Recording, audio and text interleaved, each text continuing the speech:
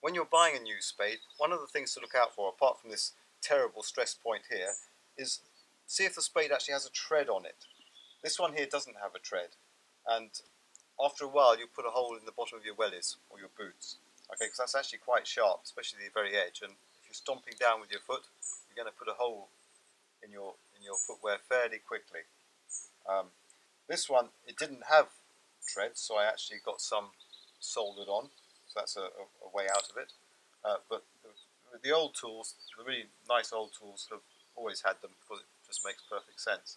So I've started to look for tools in second-hand shops now, and places like that, car boot sales, and look for the ones with the nice handles with the split metal to give support and the treads.